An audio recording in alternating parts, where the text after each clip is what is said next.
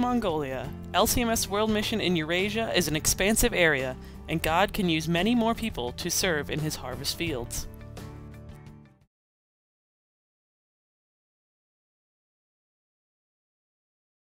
There are many types of missionaries. Geo-missionaries are globally engaged in outreach.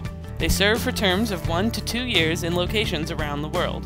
Many of them fill roles as English teachers and youth outreach workers.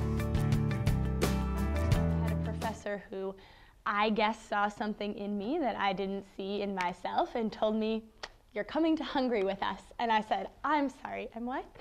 Could just tell me that again? Like I've had incredible experiences. I've gotten to know a lot of Czech people, and I've gotten to share Christ with people, and those were like not specific, general experiences that I was hoping to have and looking forward to having. So yeah, in that regard, like the general expectation has been accomplished or realized. I think the meat of serving in Tisovets as a missionary occurs outside of the classroom.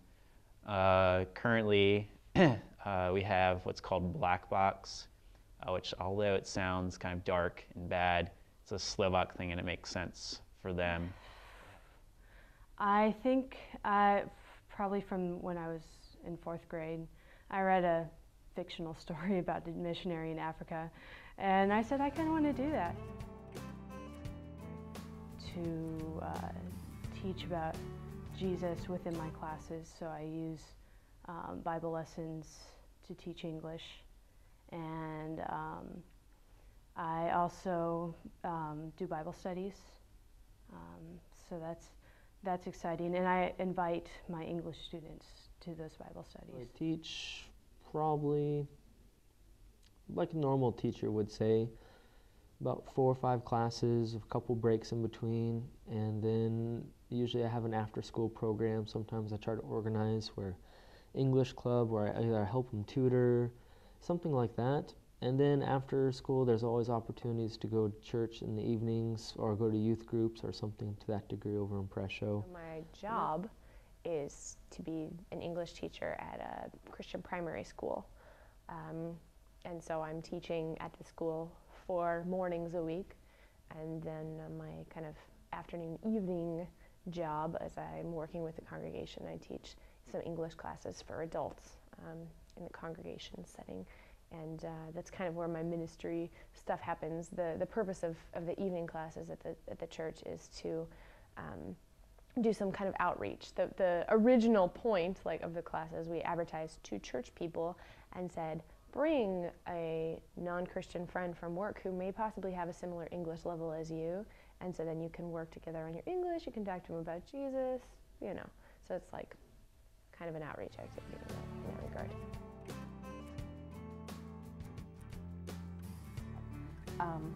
Being in Latvia and being around the Latvians and being in a lot of different situations where I'm alone and I don't know anybody else, it makes it a whole lot easier than when I'm back in the States talking to people I don't know. It's a breeze because they speak my language and whatever compared to Latvia. So it's definitely helped me in that.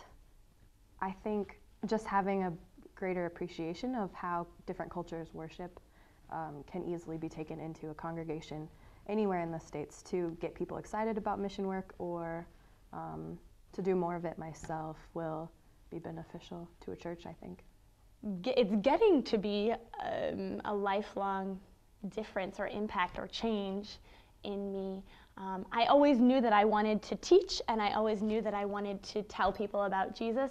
I just didn't know that it would be, or didn't think that it would be in an international setting away from the States, but now it is, and God has equipped me to do these things and given me the chance to do it, so I'm very excited.